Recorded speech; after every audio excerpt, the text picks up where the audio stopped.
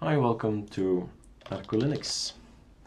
We have already a newer version of ArcoLinux online, but this is 6.5.3, and I was going over, or I have gone over all the articles on ArchMerge or ArchMerge, which is now ArcoLinux, ArcoLinux with a D, and I missed a few items.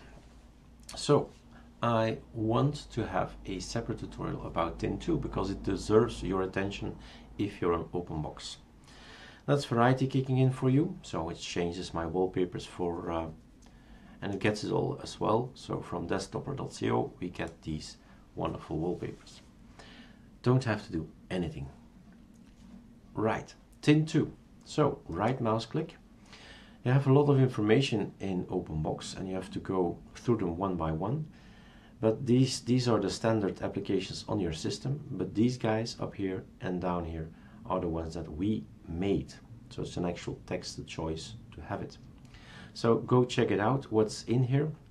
And in here, for instance, is the tint2. You can restart it, edit this, and I do like the tint2 GUI or graphic user interface. Now I am going to go back, so Alt to the left with my arrow to get a lighter wallpaper, because here you see that there is a workspace 1, workspace 2, workspace 3 and workspace 4.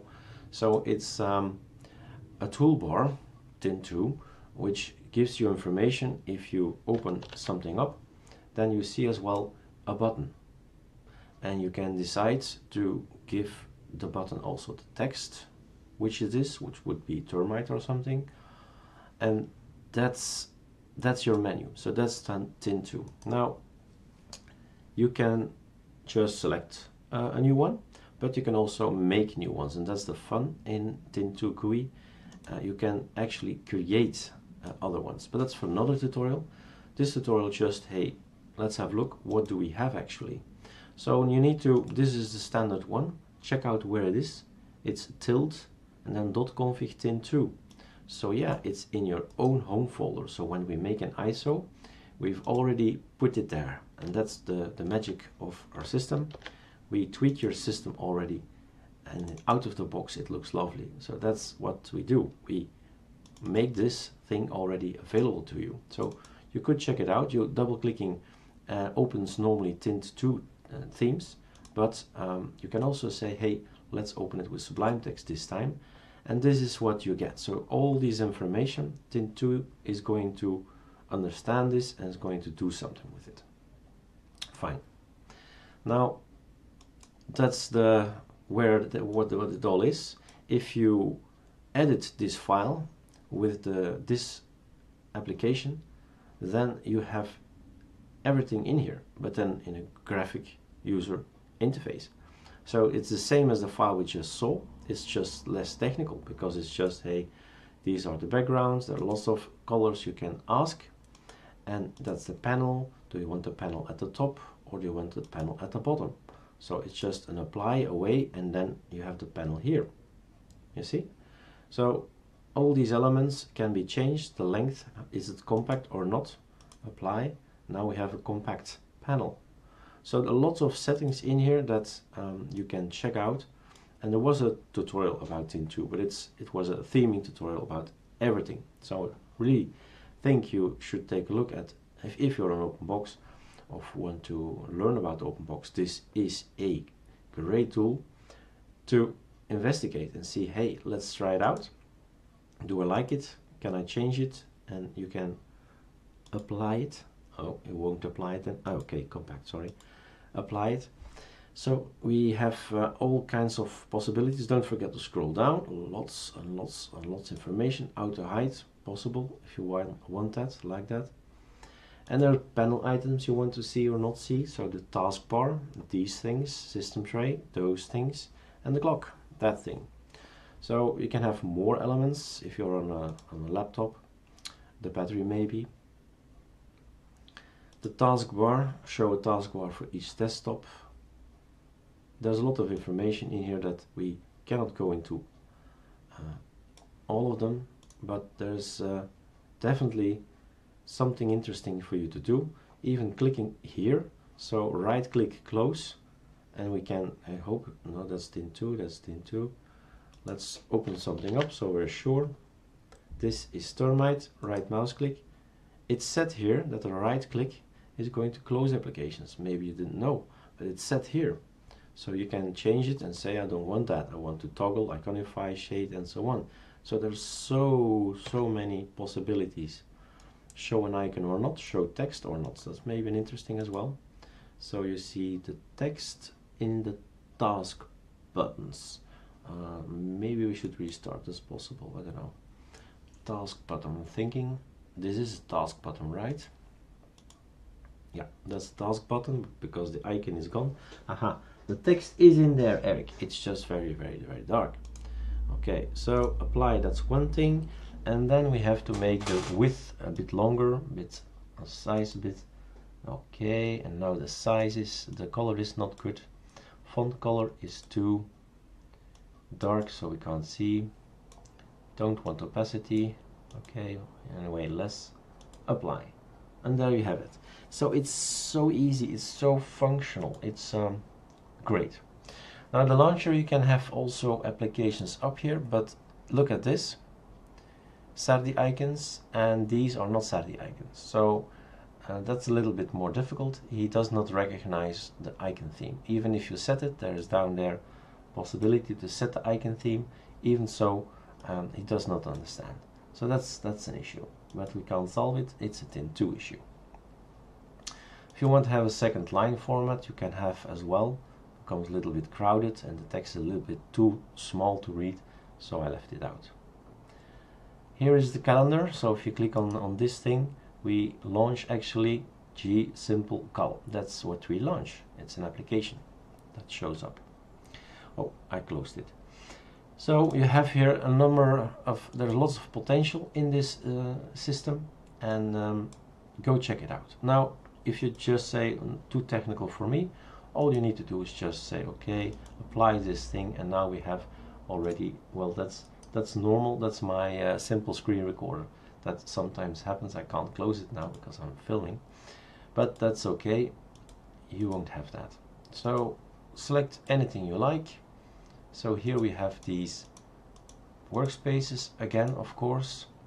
So these are the arc themes. You know, of course, the arc themes and all the different colors. So these tint2 guys go with it, and maybe we should make some more because we made also new arc themes. So that's an idea for another project. But there are also very new things that do not have the arc look at all. You see, 2, 3, 4 is down here.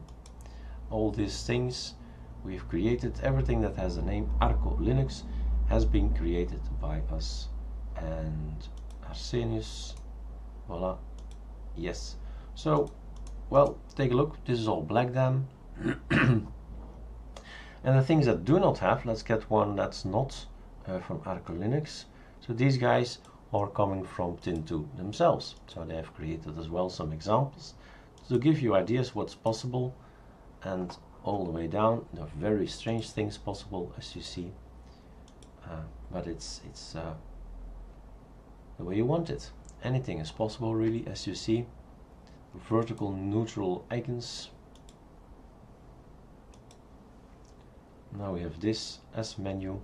It's all okay for us. You just choose what you're comfortable with, what you like, what you feel is appropriate. Also with the wallpaper, because that's often a design issue. Thinking, okay, I'm gonna take those icons, that theme, that wallpaper, and that panel. So go ahead, have fun, and like you see, all these things have been created. So it's the only thing you need is some creativity, some imagination, and all you have to do is well, go into this application, open it up, and say, okay, what parameters do I have? What can I change? And make it bigger. Big advice, a very good tip, make it bigger, because there's lots of information in there. You have to click there, voila, gone.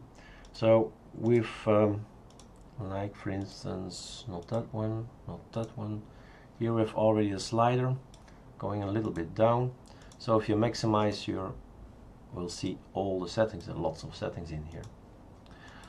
Alright, this was tint2. Have fun, be creative, and if you have maybe new files, so you can save these files, apply, and then you can, well, actually it's applied on tint2 RC, you see.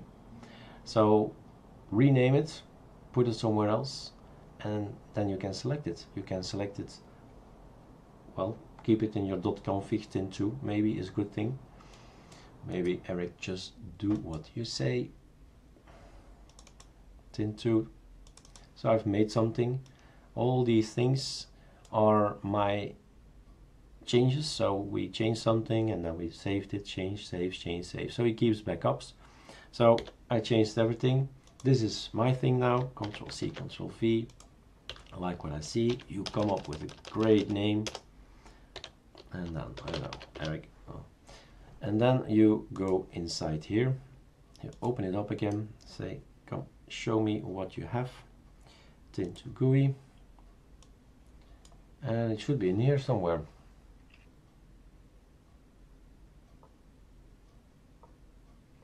Depending if it's in user share, because we put everything in user share tint2. And the question is he reading actually the folder? I guess not. I guess not. He's not reading the folder. Import theme, can we do that? Erik, Control H, config. Maybe I've missed it, maybe not. Gonna see if I can import it as well. It's now imported, or do we not see the difference?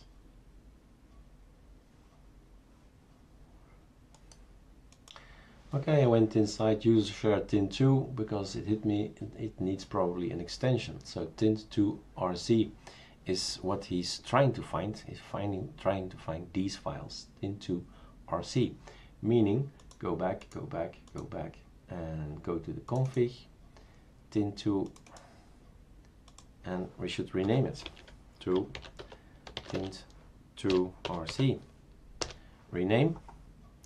Then close up, we can close up that as well, and go to tint2, oops, missed it, go to tint2 GUI, and here you have your tint2 RC Erik, which is of course the same, copy paste, but then you have these files, and I just want to finish with the last suggestion. Let's assume you say, whoa, I made a beautiful tint2 scene, tint2 theme, and I want to share it with the guys at ArcoLinux. Please do. We're always eager to get more, to please more people. That's basically what we do. We share what we create. All right, enjoy.